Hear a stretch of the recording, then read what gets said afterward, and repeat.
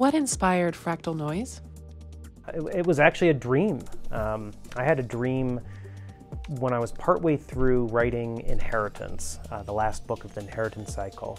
I don't know, it was just had a night of weird dreams, and a number of the things that I dreamt of ended up in the Inheritance cycle.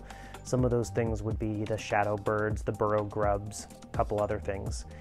And then I also dreamt of this planet out in space with a giant hole on the surface of the planet, and this small group of people who were on an expedition to go investigate it. It was a really vivid image, and there was, as with so many dreams, there was a strong emotional component to it.